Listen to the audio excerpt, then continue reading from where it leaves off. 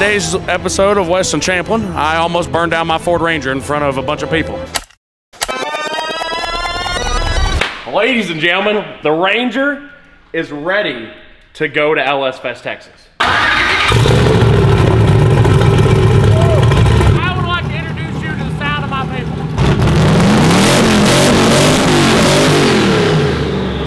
My people are very loud. Just gotta give her a little test burn out, make sure she's ready for Texas, you know?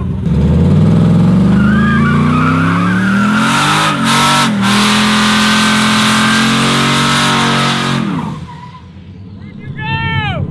Where you at? Hey, I have a feeling, a little feeling that it'll be all right down there.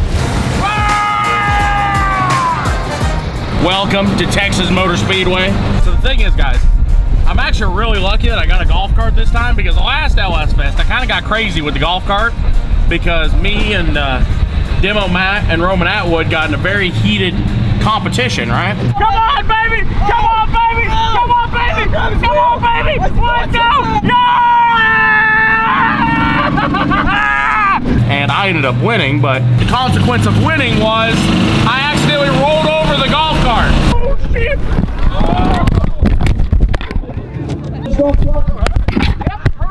He's good! Oh my God. Parker, where are you? Weston! Hold on, Matt. Hey, somebody flip this thing back over. Oh, I told you not to give me a cart that my name wasn't on. He literally just said, I'm not going to destroy this golf cart. Are you good?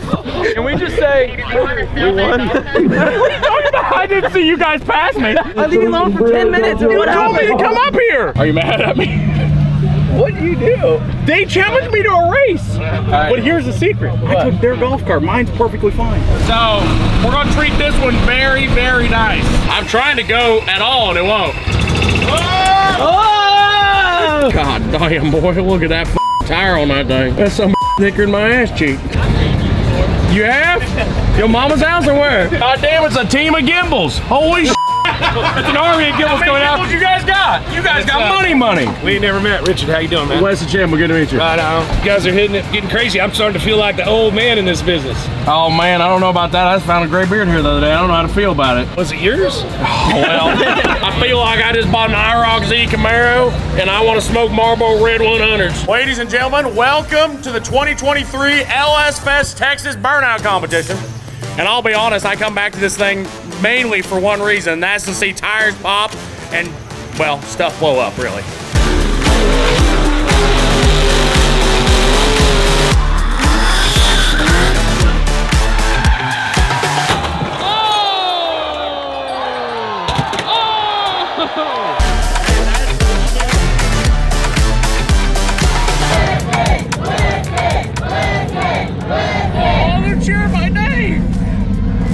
These people so much, I'm gonna put on my seatbelt.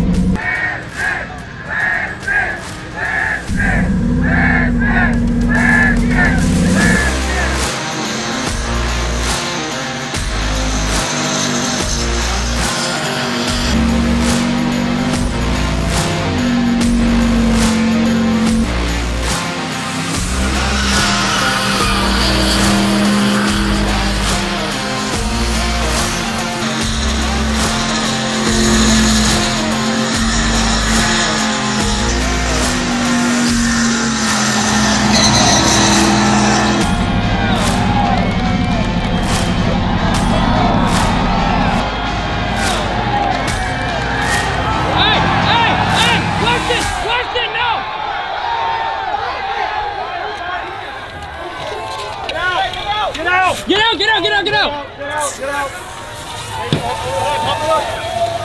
Off the hook! It's melted! Get out of there! Oh shit! Get out of there! Get back! Pull the hood latch! Weston, get out of there! Pull the hood latch!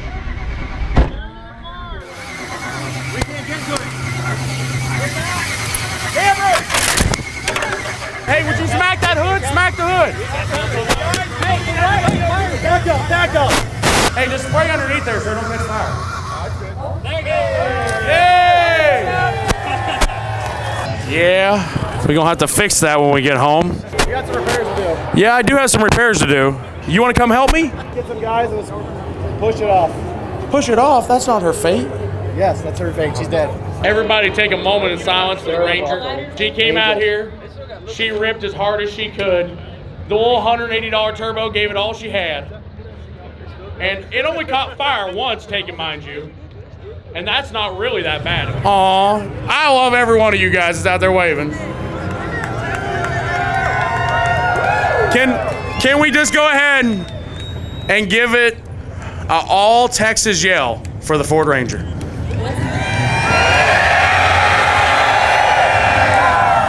And just like that, I won. Let me give you a little bit of an update of what's happened here, right? We ripped so hard. The power steering pump blew up in the middle of our burnout, right? Blew oil everywhere, and then it caught fire. We have to put, how long's the list? We have a full page of stuff we have to fix on this thing now. We gotta see if the motor's still okay because it got shut off right in the middle of doing a burnout. The wiring caught fire, the valve cover's burned, the power steering pump needs replaced because it literally exploded from all the high RPM. And then on top of that, it also burned up the cable for the hood latch. It kind of hurt it all the way around, so there's a lot of things we need to do to it, but needless to say, we're gonna get her back up and running so we can do more burnouts. Okay, you want to pop in neutral and roll this thing out of here? This is the main reason I got more employees. That way I got more help pushing all my junk back in the shop. We could take this as a disadvantage and be mad about it, or we can take it as an advantage and just say this is the perfect time to throw a Holley Terminator in. So we don't have a Terminator yet. Holley's shipping us one out. But we can go ahead and get all this wiring out of the way. That way when the Terminator gets here, we can pop it open and then throw it on here. Future Weston, by the way. The 90 is the supply and the 45 on the AN fitting is the return. In like 2 weeks when we're trying to start this thing. But I don't know why I won't start. I put the 45 on the supply and the 90 on the return. I don't know. And then you got like 5,000 comments like, you did it backwards, dumbass. That's what happened. Oh, there we go. Remember, always spill fuel on top of all your wiring. Makes it work better, you know? We're pulling the intake off this bad boy. That way we can you know, get all the wiring out from behind it. I got a question, right? I haven't put a ratchet or anything on this. I wonder if this intake bolt's supposed to be tight. It's fine. The rest of them must have been giving it really good because it is holding some boost in. Oh, there she goes. Hold on. Is that boost line just unhooked? Well, guys, don't worry about that. We just had a massive boost leak in the bottom of this thing. Oh, there we go. Oh, I just poured ethanol all over myself. So, the thing is, we got it this far tore down. We might as well pull the motor all the way out. We got manual brakes we can put on it. We got a bunch of other stuff that we can do to it. So, this just cut from like a, we're gonna just take the wiring harness out and rewire it to, we're gonna take the whole motor out of it and rebuild the whole truck. But you know, sure will be pretty the next time we catch it on fire.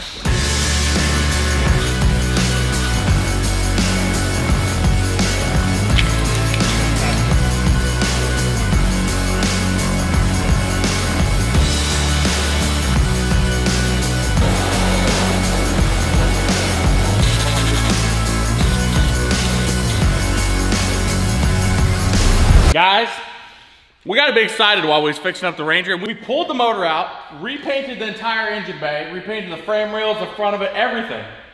And now it's time to do the satisfying part, which is like pull all the tape off. Oh, hold on, get the line, get the line. Oh my God! The thing is, obviously, guys, we couldn't cover up all the factory Ford Ranger information, so we had to leave that be. And there's a Redneck Science sticker underneath here someplace, and you know, them things add 100 extra horsepower to every vehicle you put them on, so we had to leave that. So, all we got to do now, guys, is take that motor with the banana bread on it. With the banana bread on it. Take that motor with the banana bread on it and put it back in the Ranger, put the turbo back on it, redo all the wiring, put the Dominator on it, put all the Holley stuff on it, and then she'll be ready to rip. I'd like to say monumental things right now, but I've already done this before, so, you know. We're so scared right now. We're like, please don't drop the motor. Hold on. Let's edit that out. You remember what we had to do the last time to get this thing to go in all the way? No. I had to stand on it. That's the expert way of getting a LS into a Ford Ranger is if you stand on it, it slides in there easy. We're so cherry. Ooh. Everything's fine. Everything's good. I don't want to die. Come on, baby. Get in there. Get in your home. Oh. Okay, that's pretty good. Both the motor mount bolts are in it. It's officially installed. So now all we gotta do is figure out all the things around the motors. It's like starting a small block Chevy. Bump it. Here we go. Wait, get in here, manhandle this tranny. Installed. Still unshine yet? Boom. A brand new Terminator X. I've never put one of these on anything, but apparently they work great. Do you have any idea how to do this? Came with a free sticker, that's all. So all we gotta figure out now is exactly how to put a Terminator on this thing. We gotta completely rewire the engine, put the Terminator in, put the dash in, and then get it started back up. Is that a breathalyzer? Yep, you're drunk, you can drive. So guys, it's an exciting moment, right? The Terminator is ready to rock and roll. The thing should be ready to start. All we gotta do is input a bunch of stuff into here and tell this a lot about that. That way this can start that. So you guys run through like a checklist before you started, or how does that work? Well, normally we just kind of look at things and be like, you know, it kind of looks like it might start, and then we just, you know, crank it up. And if it cranks up, then that's good. We don't do any more checking. But if it don't crank up, that's when we go back to the checklist. All right, I think we're ready. We ready for this?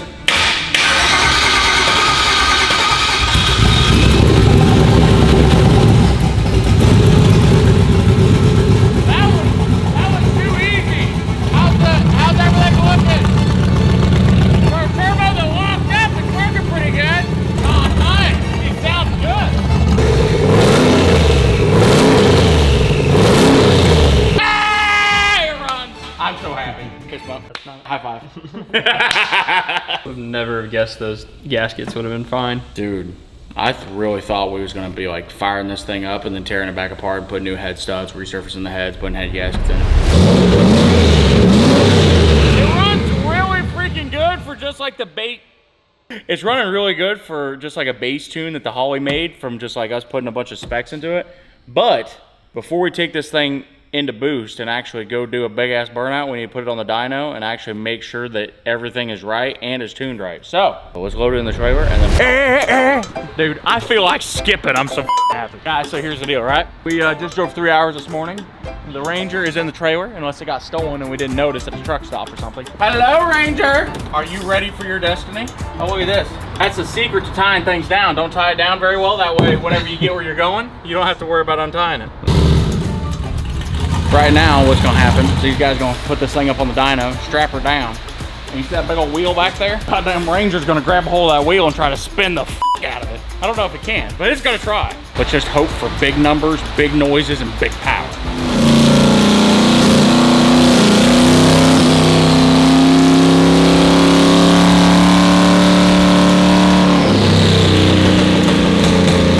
Well, we made 2 pounds of boost and already blew one of the tubes off.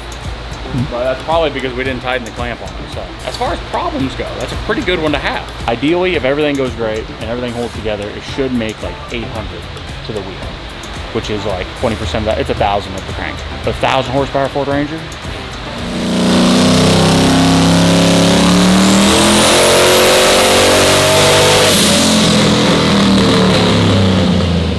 It runs. The bad news is it don't make the power we want to, but it should. It's making 22 pounds of boost, but he was just telling me that it's kind of, they might do this if it's got a head gasket blown in between 2 cylinders. Would never have guessed those gaskets would have been fine. Which I don't want to hear, but it honestly wouldn't surprise me because we beat the ever-living shit out of this thing. Guys, we had a misfire, so it was running on 7 cylinders, which we were talking a lot of shit like it wasn't earlier, but it was, and it only made 400 horsepower on 7 cylinders. So let's see what it does on 8.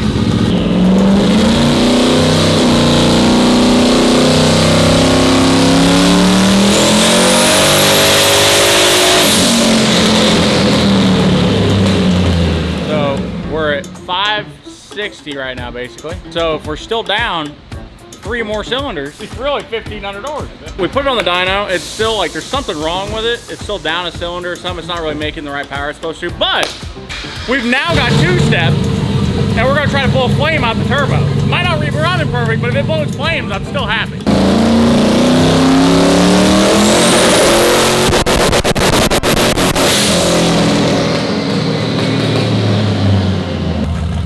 Now, you know what time it is? It's time to go home and do some burnouts is what time it is. We're just gonna ignore the fact it's not making as much power as it should, and it's making enough that it'll rip. Here's our plan. The last time this thing did a burnout, it caught fire, if you guys didn't notice. So, I believe what we have to do now is confirm that this thing is officially ready to rip by doing a big ass burnout. And if it doesn't catch fire, I consider that a success.